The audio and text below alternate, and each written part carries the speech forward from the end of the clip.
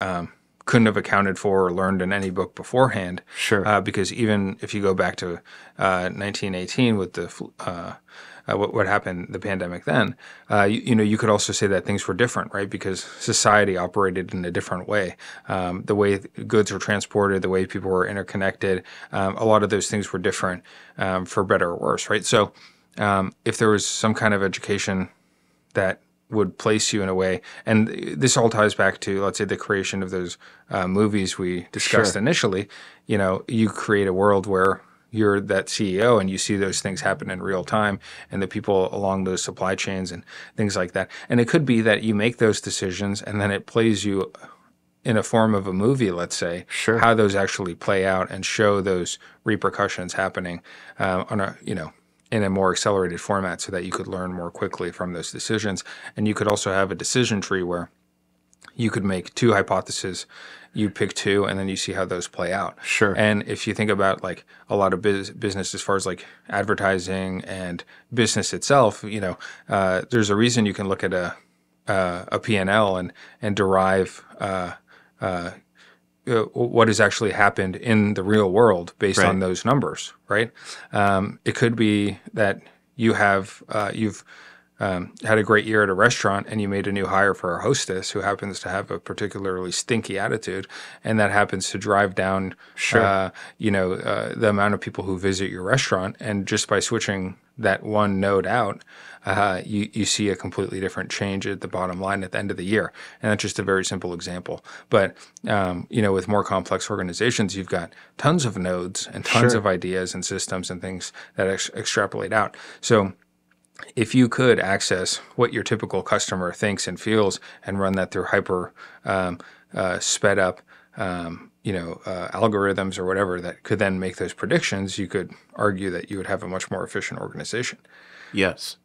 And, I think the idea of AI-enabled simulation becomes quite powerful, both as a learning tool and in just being able to provide, as you describe, kind of this scenario-driven education that would be really hard to replicate otherwise, right? As you mentioned the example of being the CEO, in our second podcast, we talked about asteroid mining, for example, right? Now, obviously, nobody has mined asteroids yet. However, we've, visited asteroids quite a few times now.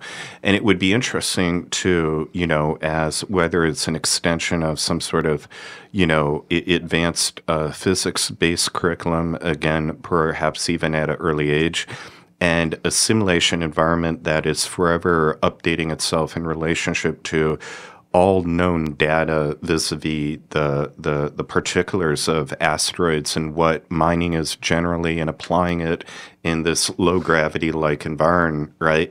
You could well have, maybe somebody with a pointed interest in that, right? Being able to, to show up at the application stage or the job interviews saying, yes, I've never been to space, but here you can see my 5 years of simulated logs, right, of doing exactly that, running all these different scenarios, right, that have further reinforced my understanding or the collective understanding of, what is involved in mining an asteroid, right? And I believe that puts me at a significant optimized advantage to, being involved in this type of work, right? Right.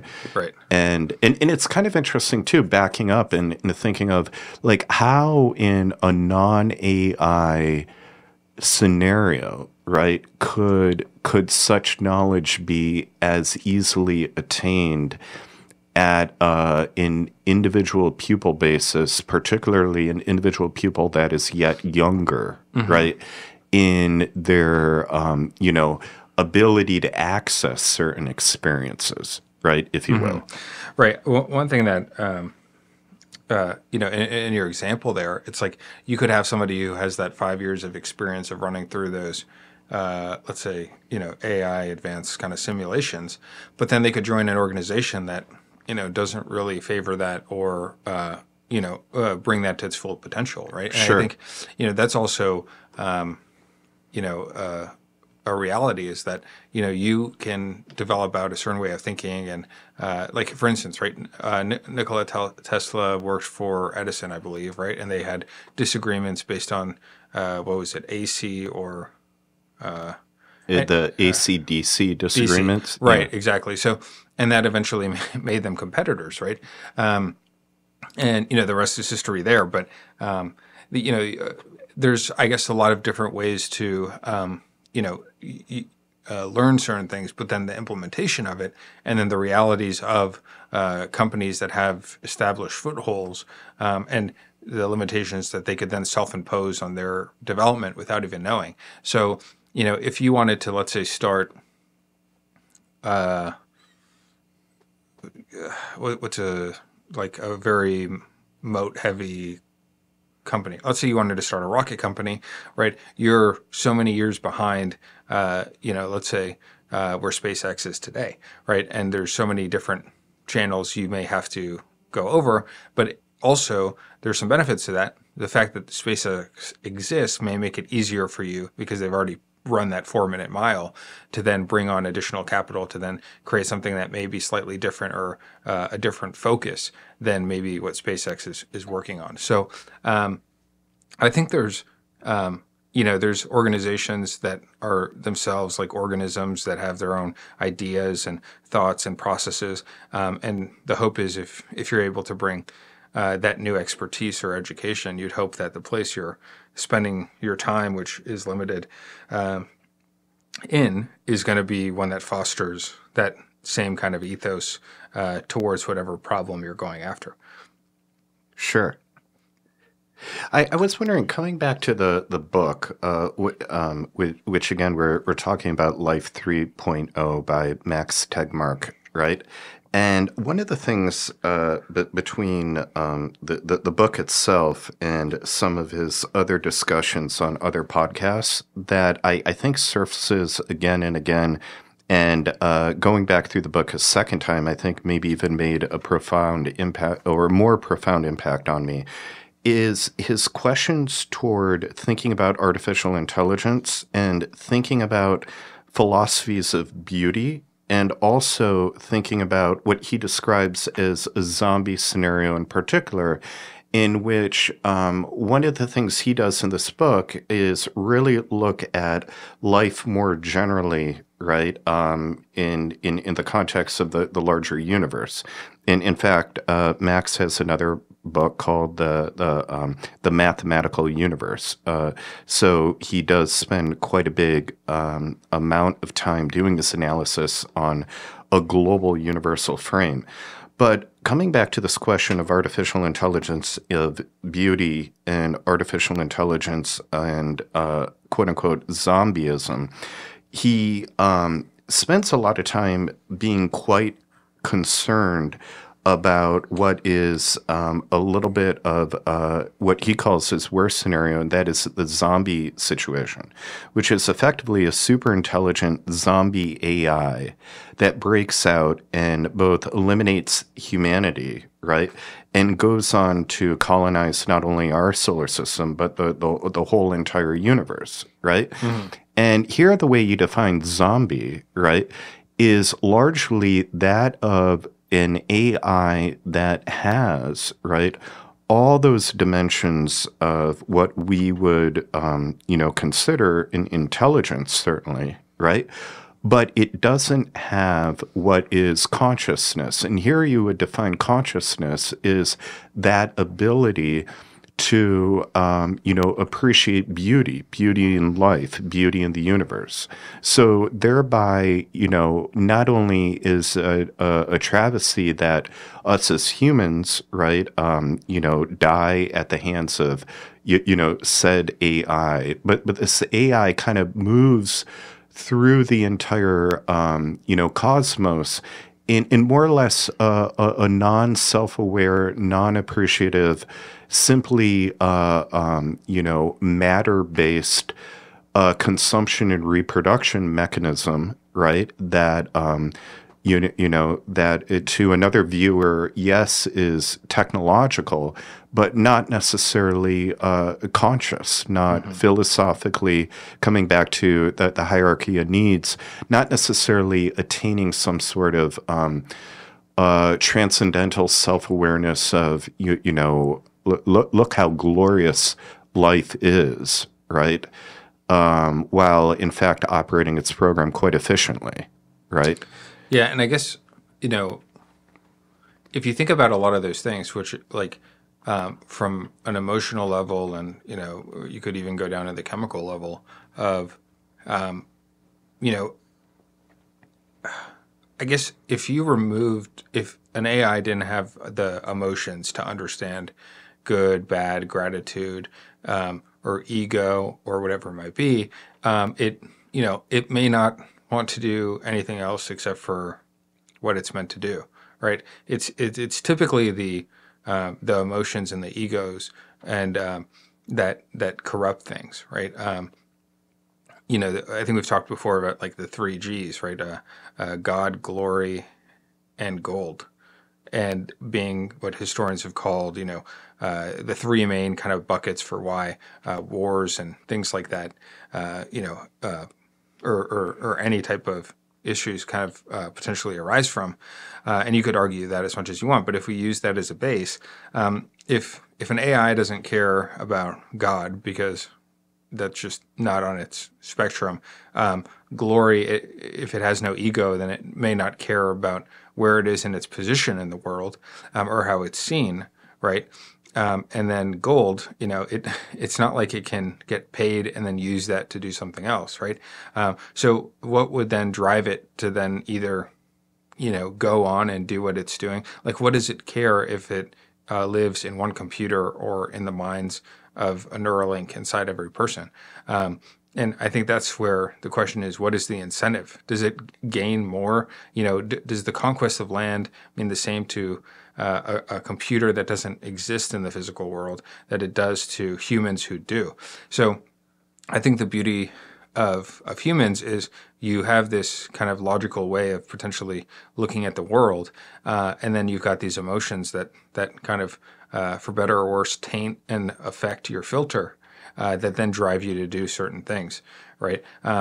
Does AI have the same sexual feelings as a human? Do they look at another computer and say, wow, I'd really love to court that into some kind of forever relationship? Probably not, because the environment in which it exists is different.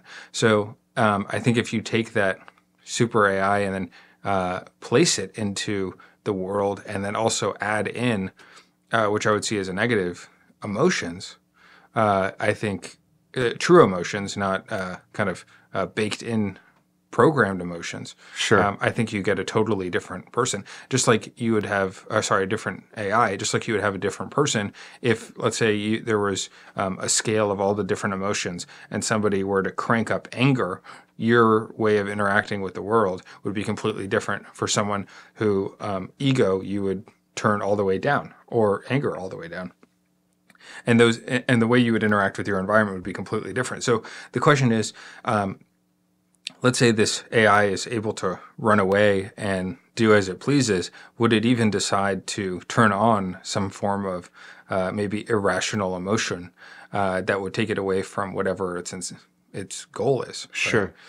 But let's look at that. I think you really, touched upon something interesting, and I think Max talks about it too in a different way, where we always need to be careful of looking at, when we ask the question of what motivates an AI, we need to be careful that we don't ascribe to it, as you say, kind of anthropomorphize it, right? However, he does introduce an interesting idea where I think it's more toward, if the AI, right, is basically programmed in a manner that it is self-improving, right, as a mechanism, right? And self-improving in this case can mean further optimizing, right? Meaning that, optimization could be, running certain subroutines using less power or more efficiently, right? Okay. Or conversely, optimization, right, can also mean better using in increasing increasing resources available to it, right? So one question that he kind of explores is, I think you're right when you talk about the gold scenario, where humans have always been interested in land, right? An AI might be interested in land, but for a very different reason, and that might be that land can mean an additional data center or server farm, right? Which can give, additional racks of, storage potential and or computational potential, right? Which may, solve a goal, which is to how to more efficiently operate and, expand the efficiencies of said operations, right? Even if this goal is not in any way, shape, or form kind of human, right?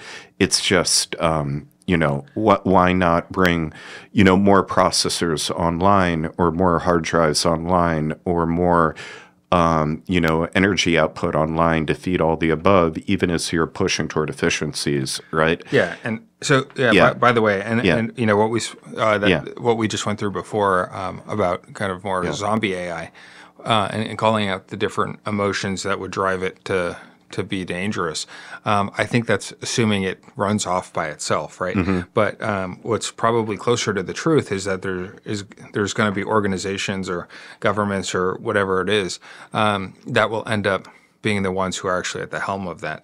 And I think what AI becomes is a tool that is then a reflection of the people running it or the organization running it and the way that they want to drive those things. So the AI itself may not care about God, glory, or gold, but those who are running and operating those data centers, those countries, those whatever it might be, I think that's where it gets bad. So, but then let's say you were to program an AI that worked without humans, let's say, and just kind of was able to then govern law because it understood the laws of a people and things of that nature. And then humans could also make decisions as far as how to tweak the underlying algorithm or the AI itself in a more democratic form. That can also get sticky if there's any human interaction baked into it because then you could just manipulate people to think a certain way or see examples of certain things. And I think we talked about this on one of our first podcasts, but, what is the amount of information or something that you need to see in order to believe it to be true? And, we can tell you that rockets have been launched from Cape Canaveral or the Kennedy Center into space. And the reason you believe that is because you've seen it in video form on a news feed or on TV or something like that. But in the future, with the power of the technology to create these things, you could say that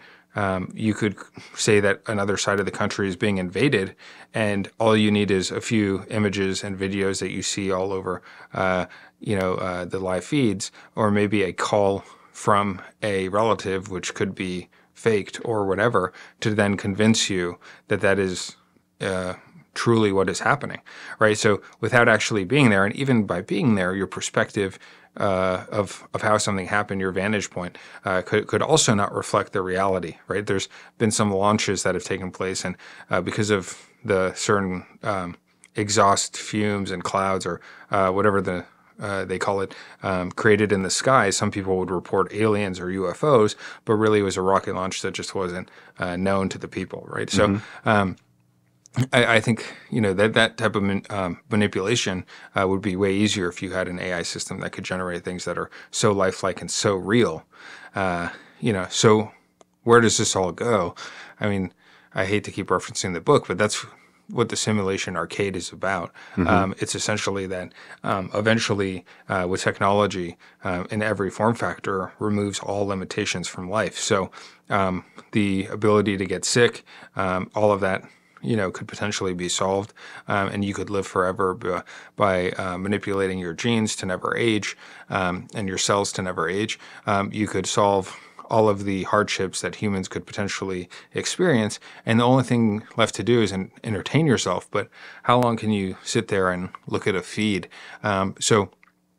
Or whatever the entertainment is. So the thought of the book is you would join this thing called the Simulation Arcade, which is essentially a game that is, your first player, just like you live life today, but you wipe your memory when you join it. And every time you finish whatever that game is, which could be the death of the character or whatever is in that game, you could essentially, pick another life to live. So, why limit yourself to the life you're currently living? Why not go back and be somebody who you deem great? Like if you wanted to be, Neil Armstrong and be the first person to walk on the moon, do you experience that by just living the time before you launch to the time that you're back? Or do you start that as an infant, being born in that society and really experiencing all those things? Because if you have unlimited time because the body in which you're encapsulated in can last forever, then what are you going to do with infinity? So to some degree, all of the problems could be figured out, and your only solution is to, spend that time doing something that's exciting and worthwhile, which could be living the lives of other people. You could also manipulate. Let's say you had worlds that you could create. What if you lived the same life you initially lived, but maybe 200 years back? And maybe instead of gravity being one strength, it's a little lighter or a little stronger, and the world looks a little bit different because the physics are different because of the gravity that pulls down on the world around you. Or maybe instead of breathing air to survive as a human, or us being closer related to, monkeys, you're closer related to dolphins or whales, and you live entire worlds and galaxies based off of that, and you go in with a wiped mind so that it's new, unique, and more authentic. Because if you went in knowing, hey, if I just jump in front of this car, I'll eventually just wake up back in my pod, back in wherever, and be able to jump back in, and that's no fun. So creating those limitations in that simulation arcade, I think makes it a little more fun. Sure. Yeah. No, that's interesting, right? It's also interesting. I'm reminded in a different way. There is, and by the way, as I pass this to you, maybe we should just stop for a second. And again, this is gradient proof. And today our drink of choice is Monkey Shoulder Batch 27, which is bottled in Scotland from the same company behind Glenfiddich and also Hendrick's Gin, right? And Monkey Shoulder, the name is taken from a repetitive strain injury that distillery workers would develop after years of shoveling barley on the malting floor, right? So it was launched in 2005, right? And it has a sweet, spicy style of whiskey, right? So that's kind of what we're drinking. And as always, we encourage you to, go out and buy and drink along with us. Drink along with us. Yes, indeed. Right. But until they sponsor us. Until they sponsor us, indeed. So, no, wonderful. And, going back to what I was thinking of earlier when you were talking about, who guides the AI, it also kind of, highlights another example where an AI that is potentially programmably deterministic on what its goals are, right? Or at least influence to certain goals. There is a website introduced to a good friend of mine many years ago, and it's called Orion's Arm. And this was originally started by a group, I believe it's both Stanford and MIT. And what they have posited to do over the years and have done a really good job is almost kind of create a Wikipedia-type format of a harder science fiction, right? That looks at a lot of different exploratory concepts, including timelines and technologies. And AI is a big part of of what they kind of concern themselves with. And the one scenario that kind of emerges and is kind of like delightfully ambiguous because two different possibilities are offered is in this scenario, humans have successfully left planet Earth and colonized the solar system and gone on to colonize, larger parts of the galaxy as well. But what's happened on Earth is an AI system that was initially created to mitigate the effects of a changing climate, right? Has, for whatever reason, further optimized to this ideal such that they effectively kicked all the humans off planet, right? And restored the planet to a much earlier ecological moment, right? Which is not to say that there aren't some limited number of Homo sapiens on the planet, but they kind of exist in the way that Homo sapiens might have existed maybe 1.5 million years ago or a million years ago on our own planet, right?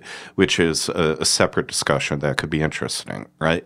But where this goes is why this AI made this decision, right, is a little bit ambiguous in the fact that was this in fact right? Just simply a manifestation of the goal, that is to restore and protect the environment, right? Okay. And the humans were seen as a limitation of that goal. So it basically de-technologicalized the whole planet, right? And kicked excess humans off planet, right? And if such humans attempt to recolonize the planet, they will be met by lethal force. So you better not, right? Okay. Or, right, was this goal perhaps, programmed into the AI, right, by, one of many, environmental ecological groups, right, that was a little bit more hardline in what they felt the final outcome should be, right, of the environmental reality on Earth, right? And to me, this is kind of fascinating, particularly when we think of AIs with, real technological and computational type like abilities to change the world around it. But they simply may or may not be conscious, right, of, who or what they are and, be able to self-govern limitations on what certain outcomes may look like. Yeah, absolutely. And I think, I think what's interesting about that, this idea of kind of removing all of these effective societies that potentially manipulate or affect the environment.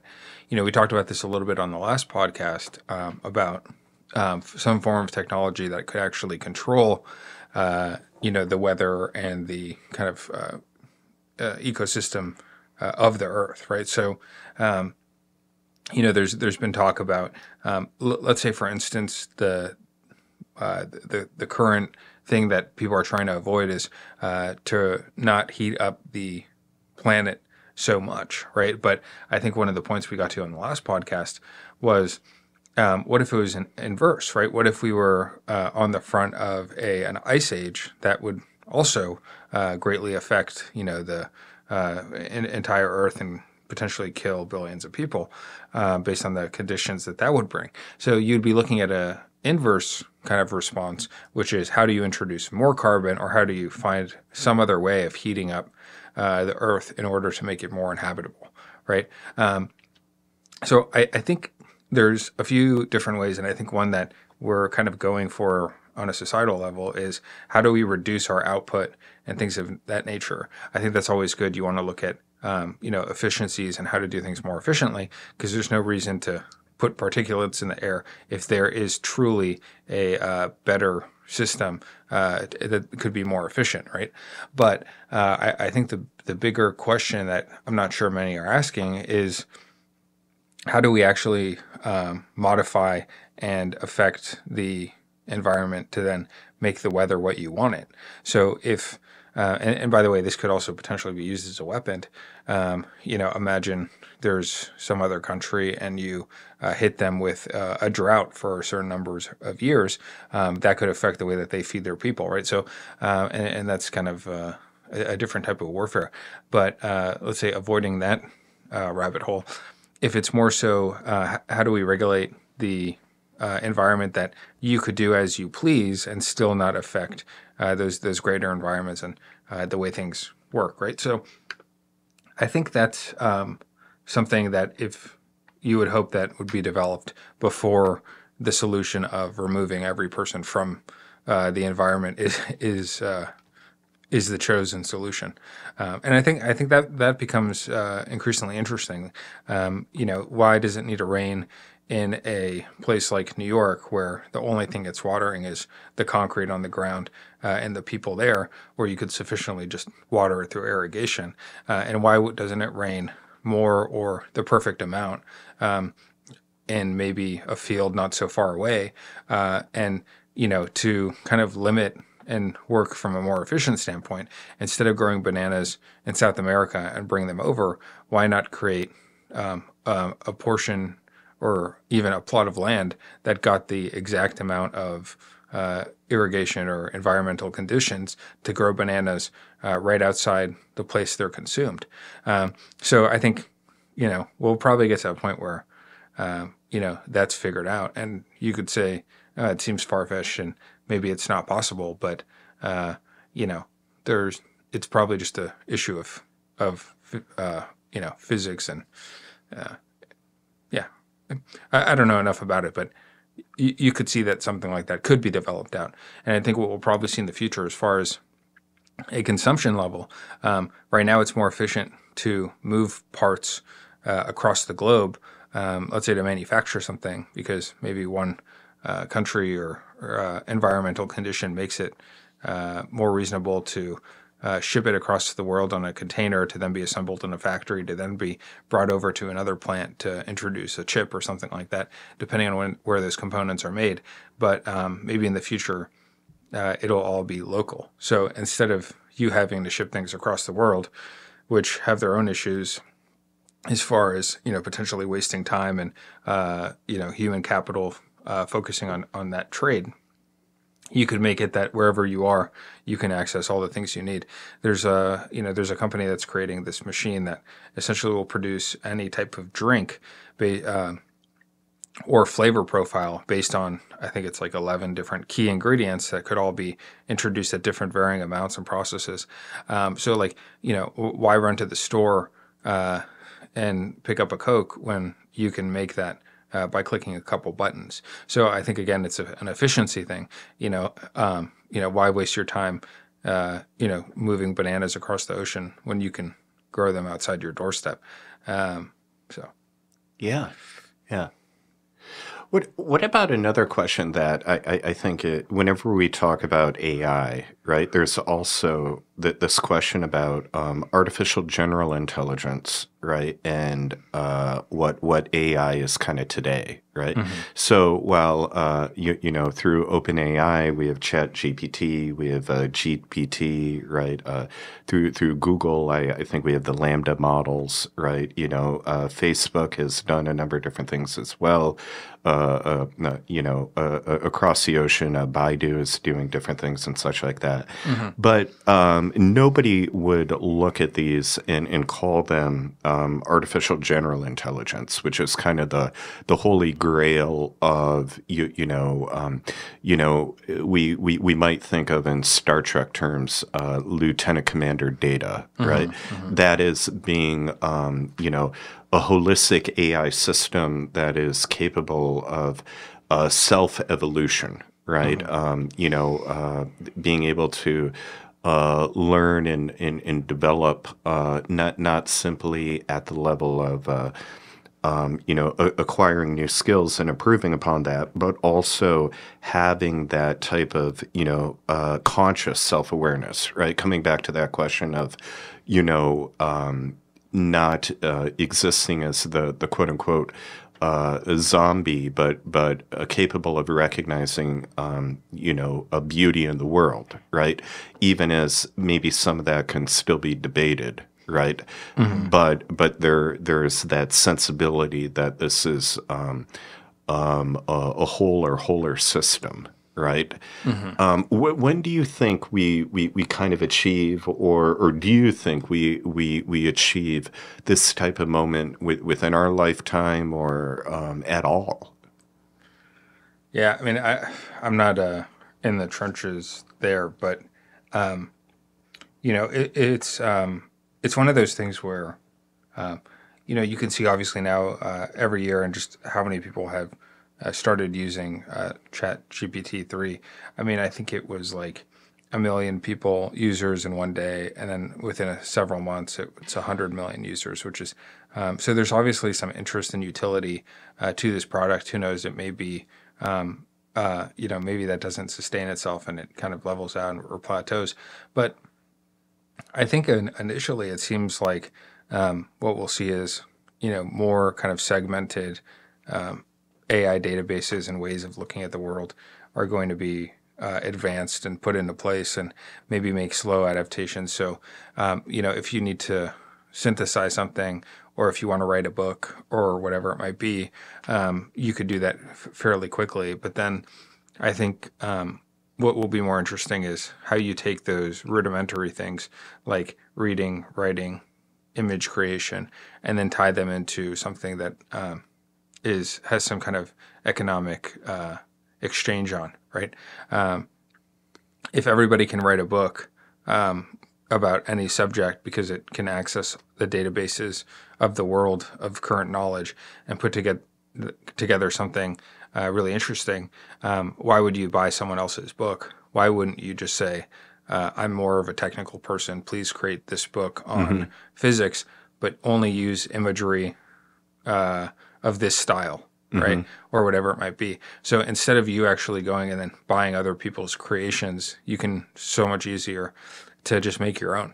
Sure. And then if, let's say you like that read in an audio format, you could have it read by an artist or someone significant that you deem significant in that field. So if I want to learn about space and I have Neil deGrasse Tyson, read me whatever I'm asking for in his voice, walking me through that, right? So that's potentially interesting. Or maybe you want a book, so there's a service that would then create that book and then ship it to you, and it would be built out the way that you like to learn, right?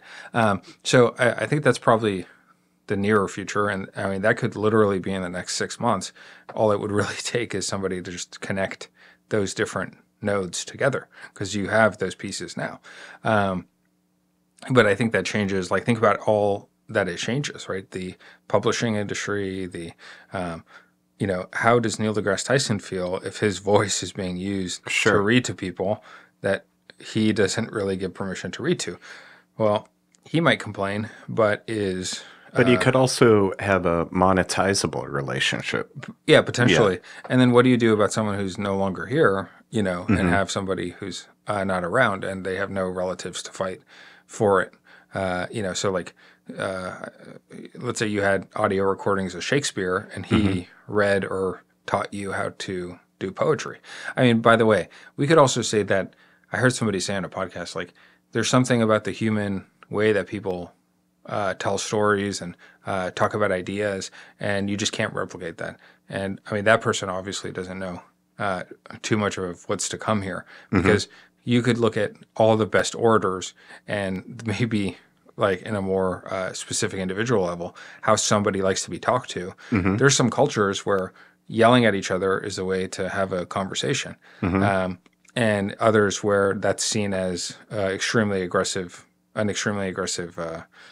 environment, right? So, and you could have somebody with the voice, let's say Neil deGrasse Tyson, but you want him to yell at you when he teaches you about physics, because that's the only way it gets pounded into your head, right? Because that builds some kind of sense of urgency versus someone who wants to be kind of spoken to very softly. So, I mean, I think there's some interesting things there, but I think that's probably the first step. And then it could advance really quickly. I think if you're creating images and all these things, there's going to be, I think, a lot of obviously resistance from the people that are.